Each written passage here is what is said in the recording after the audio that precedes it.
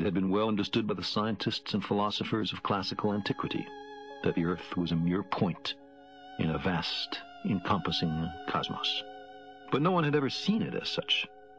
Here was our first chance, and perhaps also our last, for decades to come. Many in NASA's Voyager project were supportive, but from the outer solar system, the Earth lies very near the sun, like a moth enthralled around a flame. Did we want to aim the camera so close to the sun as to risk burning out the spacecraft's Vidicon system? Wouldn't it be better to delay until all the scientific images from Uranus and Neptune, if the spacecraft lasted that long, were taken? And so we waited, and a good thing too. From 1981 at Saturn, to 1986 at Uranus, to 1989, when both spacecraft had passed the orbits of Neptune and Pluto. At last, the time came. But there were a few instrumental calibrations that needed to be done first, and we waited a little longer. Although the spacecraft were in the right spots, the instruments were still working beautifully, and there were no other pictures to take. A few project personnel opposed it. It wasn't science, they said. Then we discovered that the technicians who devise and transmit the radio commands to Voyager were in a cash-strapped NASA, to be laid off immediately or transferred to other jobs. If the picture were to be taken, it had to be done right then. At the last minute, actually in the midst of the Voyager 2 encounter with Neptune, the then NASA administrator, Rear Admiral Richard Truly, stepped in and made sure that these images were obtained. The space scientists Candy Hansen of NASA's Jet Propulsion Laboratory and Carolyn Porco of the University of Arizona designed the command sequence and calculated the camera exposure times. So here they are, a mosaic of squares laid down on top of the planets and a background smattering of more distant stars. We were able to photograph not only the Earth, but also 5 other of the Sun's 9 known planets. Mercury, the innermost, was lost in the glare of the sun, and Mars and Pluto were too small, too dimly lit, and/or too far away. Uranus and Neptune are so dim that to record their presence required long exposures, and accordingly their images were smeared because of spacecraft motion. This is how the planets would look to an alien spaceship approaching the solar system after a long interstellar voyage. From this distance, the planets seem only points of light, smeared or unsmeared, even through the high-resolution telescope aboard Voyager. They are like the planets seen with the naked eye from the surface of the Earth, luminous dots, brighter than most of the stars. Over a period of months, the Earth, like the other planets, would seem to move among the stars.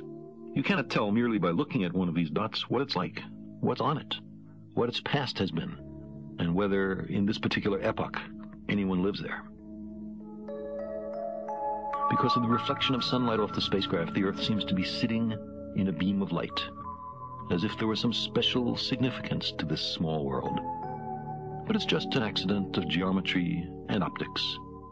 The sun emits its radiation equitably in all directions. Had the picture been taken a little earlier or a little later, there would have been no sunbeam highlighting the Earth. And why that cerulean color? The blue comes partly from the sea, partly from the sky.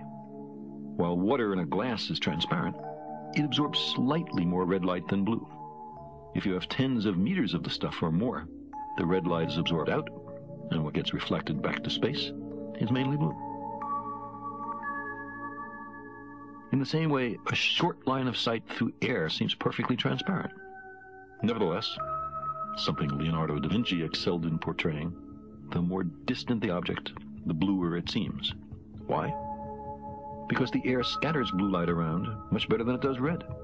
So the bluish cast of this dot comes from its thick but transparent atmosphere and its deep oceans of liquid water.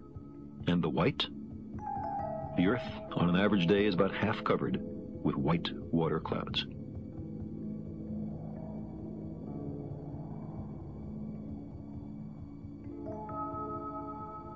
We can explain the wan blueness of this little world because we know it well. Whether an alien scientist newly arrived at the outskirts of our solar system could reliably deduce oceans and clouds in a thickish atmosphere is less certain. Neptune, for instance, is blue, but chiefly for different reasons.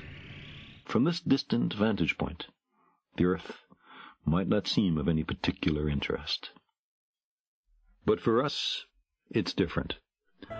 Consider again that dot. That's here. That's home. That's us.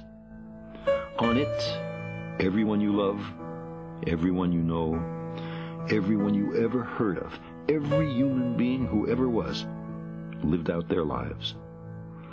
The aggregate of our joy and suffering, thousands of confident religions, ideologies, and economic doctrines, every hunter and forager, every hero and coward, every creator and destroyer of civilization, every king and peasant, every young couple in love, every mother and father, hopeful child, inventor and explorer, every teacher of morals, every corrupt politician, every superstar, every supreme leader, every saint and sinner in the history of our species lived there, on the mote of dust, suspended in a sunbeam.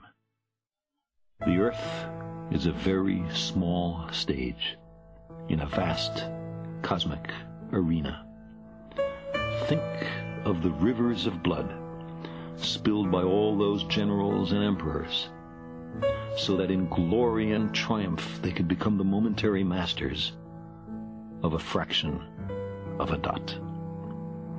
Think of the endless cruelties visited by the inhabitants of one corner of this pixel on the scarcely distinguishable inhabitants of some other corner. How frequent their misunderstandings, how eager they are to kill one another, how fervent their hatreds. Our posturings, our imagined self-importance, the delusion that we have some privileged position in the universe, are challenged by this point of pale light. Our planet is a lonely speck in the great enveloping cosmic dark. In our obscurity, in all this vastness, there is no hint that help will come from elsewhere to save us from ourselves. The Earth is the only world known so far to harbor life. There is nowhere else, at least in the near future, to which our species could migrate. Visit? Yes. Settle? Not yet. Like it or not, for the moment, the Earth is where we make our stand. It has been said that astronomy is a humbling and character-building experience. There is perhaps no better demonstration of the folly of human conceits than this distant image of our tiny world. To me, it underscores our responsibility to deal more kindly with one another and to preserve and cherish the pale blue dot, the only home we've ever known.